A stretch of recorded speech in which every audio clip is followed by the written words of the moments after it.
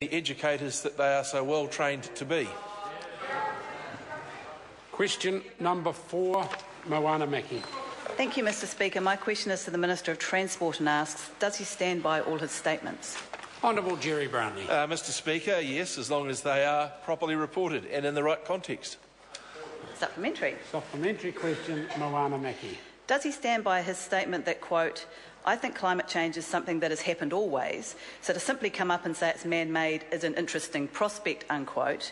And if so, is he saying that the nearly 50% increase in global greenhouse gas emissions from transport in the last 25 years have played no role in causing our planet to heat up at an unprecedented rate? Honourable Jerry Brownlee. Yes, no, and I'm unsure. Supplementary question. Supplementary question, sorry. Moana Mackey.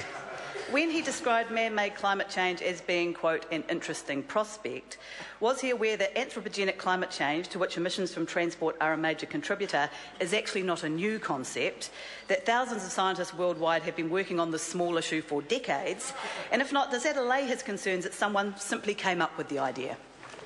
Honourable Jerry Brownlee. Mr Speaker, yes and no. Order. Order. Supplementary. Supplementary question, Moana Mackey. Does he agree with his colleague, the Honourable Tim Grosser, that to deny man-made climate change you'd, quote, have to be denying reality, unquote?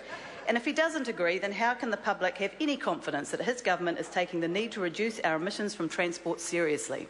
Honourable Jerry Brownlee. Mr Speaker, yes, and if they look at our record in transport and regulation and in construction of roads which reduce emissions, then of course they will agree with our position. Supplementary. Supplementary question, Moana Mackey. Oh.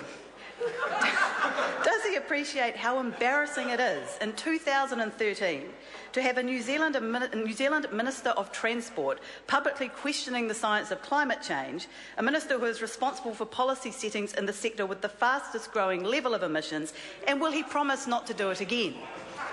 Mr. Honourable Speaker, Jerry Brownlee. well, there we have it, Mr Speaker. I said, yes, I stand by my statements when they are reported in the proper context. What we had yesterday was a bit of a cook-up between TV3 and the Greens, attempting to get a result that would favour the Green Party.